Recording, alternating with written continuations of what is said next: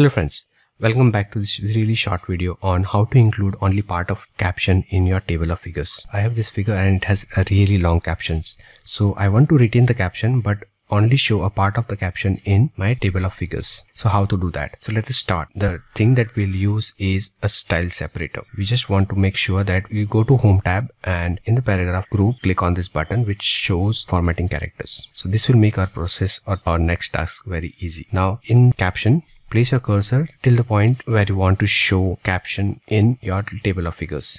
For my case, it is this place. Then press enter, and after pressing enter, you will see this mark. This is a paragraph break. Select it with your mouse or a cursor, then press Alt, Control and enter. After this, you will see the paragraph break turns to a style break. Now, all the text that appears before this break will appear in table of figures. And don't worry, you will not see this paragraph break in your document. To hide this, go to Home and click on this button which will hide it again.